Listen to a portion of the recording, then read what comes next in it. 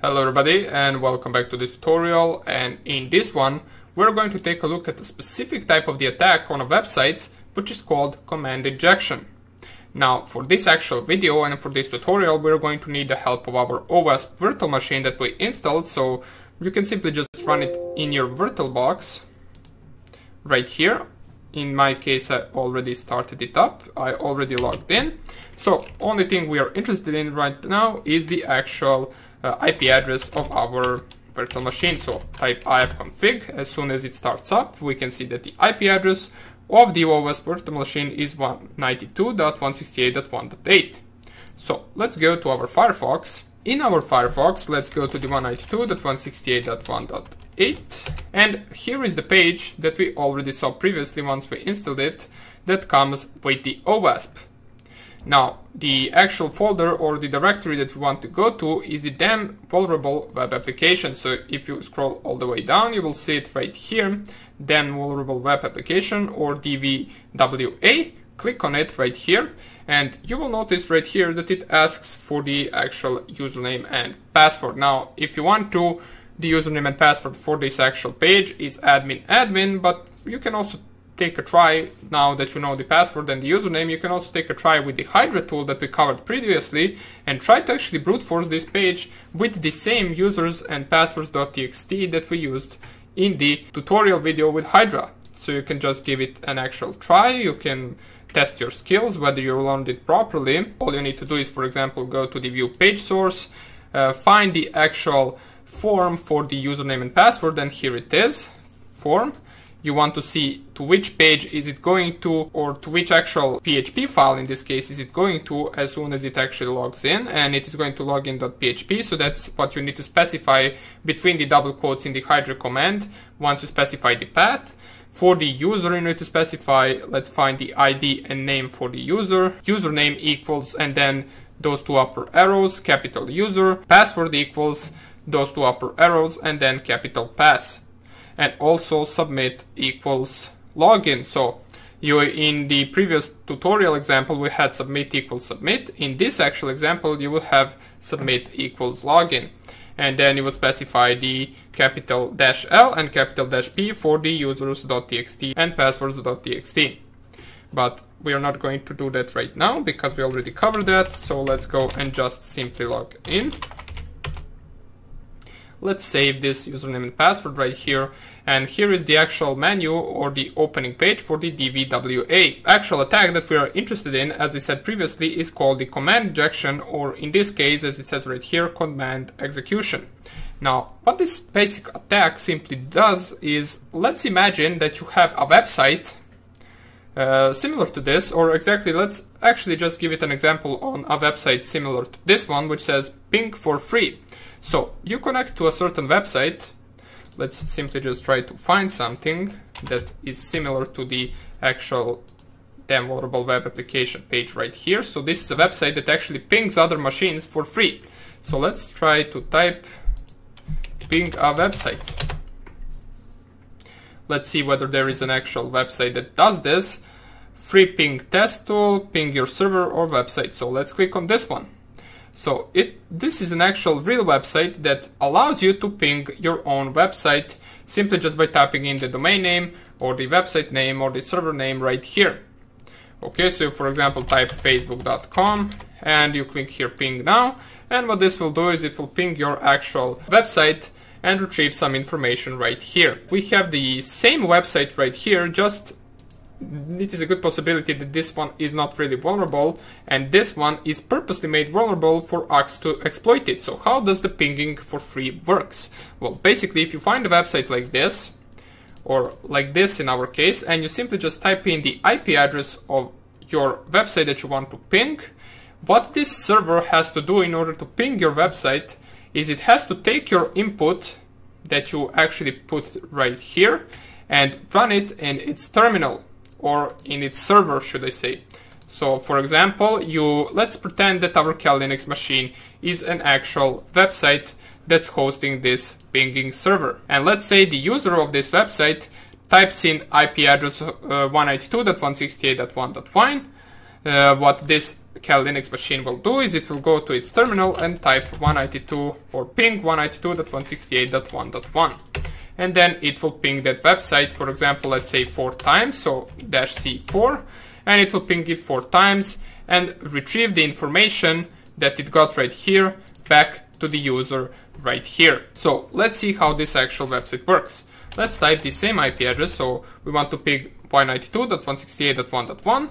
Let's submit this, wait for a few seconds, and you can see we got the same output right here. Just this pinged 3 times and we pinged in our terminal 4 times. Therefore, we can actually conclude that it is running this IP address within a ping command that looks something like this, or identically looks like something like this. So ping this IP address -C for 3 times, so it will ping it 3 times and it will retrieve the exact same information that we got right here. But the problem comes with, what if we try to run a command that simply just doesn't ping, that does something else? For example, we know that in our terminal on Kali Linux we can run who am I, and it will give us the actual output, who are we. In this case we are root. But what if right here I simply just type who am I? Well, we will not get any type of output, which is good in this case, but the only reason why we didn't get any type of output is because we didn't define the actual command well enough. So we know that this actual website pings a different website, so it will look something like this, ping, and then 192.168.1.1. But we also know, or pardon me, let's add the -C and then 3, but we also know that we can separate 2 different commands in our Kali Linux terminal with colon and dot, or with dot and comma. And let's run something like this. So it will ping it 3 times, and then we'll get an output right after of who am I. So this is the actual example of running 2 commands at the same time. So what if we use this actual dot and comma sign and separate the command from the IP address that we type right here? So we know that once we type 192.168.1.1 and press here enter, it will give us an output of pinging the actual target 3 times. But what if we type 192.168.1.1 and then dot and comma and then who am I? If it is vulnerable, it will run the actual second command as well and give us an output. And in this case, it really did. So we can see right here that we got an output www/data.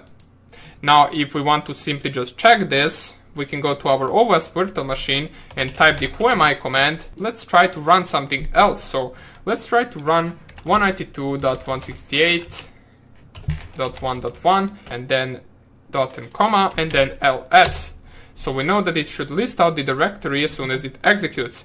And we can see right here, it does list it out. We have the help, the index.php, and the source file. The command execution works. You can even leave it out without the pinging, so you can simply just type right away the dot and comma, and then type ls, and it will only execute the ls command.